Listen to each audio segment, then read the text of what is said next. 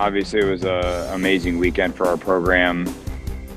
Really, took a while to set in. A lot of emotions were coming to me as I looked up in the stands and saw so many alumni there. I think the resounding message was, this team that we have this year was ranked, was seeded, whatever, and that wasn't them. That was a previous team that had done that. And really to do right by the alumni and to do right by all the people that have put a lot of work into this program to get it to this point, that they needed to prove their ability themselves. So, they really kind of felt like they had a lot to prove, and they certainly played like it. They were focused all through the weekend. There really was never any sort of dip in play. They were energized, focused. Now, do we play 100% as clean as we can play? I don't think so. I think we can keep improving. And I think the cool thing about getting this tournament sort of out of the way now is that we have three, in my mind, major opportunities to kind of mimic the same thing. So we go to spring break and we have 4 days in a row of very tough top 20 in the country teams. And then a month later, we have the UAA tournament, which, the UAA is 4 or 5 teams that are top 10 in the country.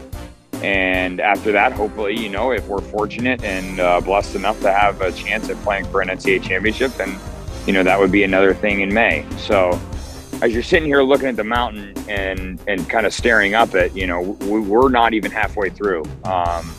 So we want to utilize this opportunity to kind of, know what it tastes like to have that feeling, but then really kind of keep hunting and hunting and hunting to get that feeling again.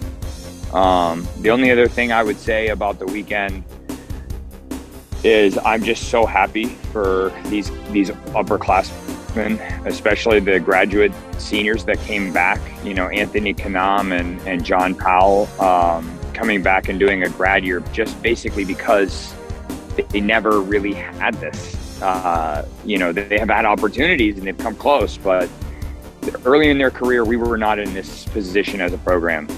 We were actually, when John Powell was a freshman, we had lost a match to Kalamazoo in March of that year, who was like 25 or 28 in the country. We were out of the top 25 for the first time in, even like 5 or 6 years.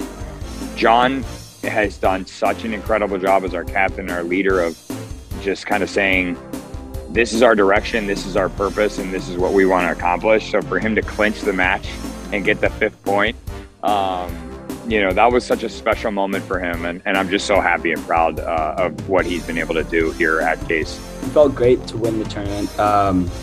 It really showed that all of our hard work paid off. I think it's important that we keep in mind that there's a lot of tennis to be left to be played this season. So we're just trying to stay clear-minded and not get too caught up in the moment.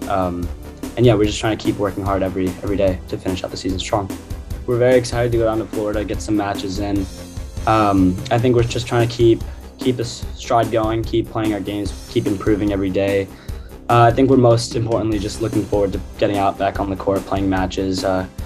Just continuing the streak that we have going. The preparation pretty much started yesterday. We did some really heavy cardio workouts.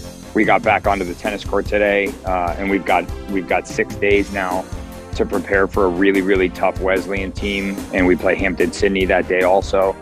But Wesleyan's a top 10 program in the country, and we know that they're going to be coming and firing all cylinders. Obviously wanting to win that match. So it's outdoor tennis. Now we're moving outside for the first time in since the fall. So we got to be ready for things to change, for the game to be a little different. It's going to be a little dirtier. So we've been doing a lot of fitness, as always. We always do, but we're ramping it up in the next few days, really making sure we hit the bike and really get our legs ready to kind of go. Now it's 8 matches in 4 days. That doesn't necessarily mean that each player is playing all of those matches. Our plan for the spring break trip is always to make sure that everybody on our roster gets a ton of match play. So, whereas we might play one group of guys in the first match, we're going to play a different group of guys in the second match. Give everybody an awesome experience, a chance to kind of compete. And the good news is that they're competing against really tough teams. So, for our younger guys and some of our freshmen, it's just a great opportunity for them to show that they can step into these positions when it's their time to do so.